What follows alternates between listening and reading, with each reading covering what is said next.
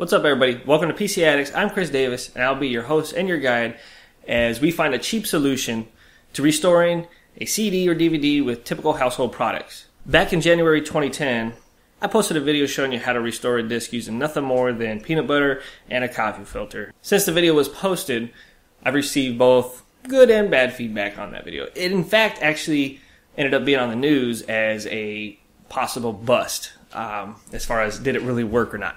The reason I'm revisiting this topic here is because this past weekend, I needed to install Windows 7 on this laptop that's sitting next to me. And I tried 4 times only to receive an error message each and every time. I ended up flipping the disk over and I realized how bad the actual surface was. So I figured, you know what, I need to try to clean this thing. So let's see if I can clean it and at least get it working enough to install them. So I thought it'd be a perfect time to try to shoot this video again and see if my method will work or my new method will work. So I thought I would compare a few different typical household products that you may have laying around the house that each contain a tiny bit of abrasiveness, enough to help buff out any defects and scratches on the surface of the disc.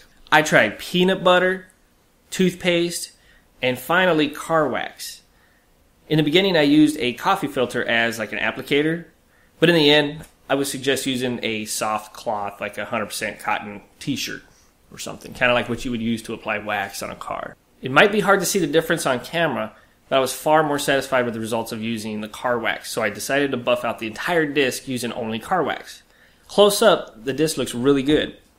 There's still a few tiny spots that I wasn't able to buff out, but thought I would give the Windows 7 installation another shot. This time, installation completed without any errors. So in closing, if you guys have a CD or a DVD that has a bunch of little scratches and little defects, don't be scared to try to get some car wax and 100% cotton. Try to buff that out a little bit. I kind of look at it as maybe it's a clear coat on a coat of paint on a car. You know, you got little defects, you can typically buff those out and smooth it out and at least get it to work enough so you can get your data off. As always, I would love to hear from you. Leave your comments and questions below, and please share the video.